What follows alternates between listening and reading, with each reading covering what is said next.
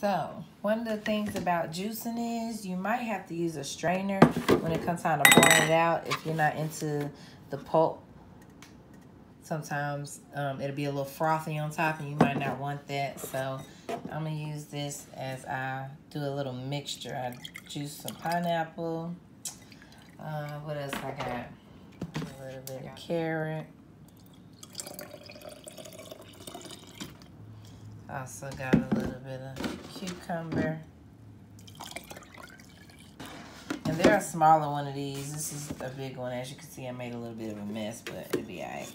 And then I have a little bit of celery juice. And so that way, you see, if any extra, pulp or froth or anything that you may not want in your drink. And then you stir that thing up. And then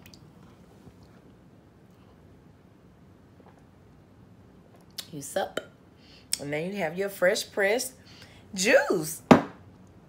Yeah, shout out to Live Fresh Pressed Juice. I'm here for it.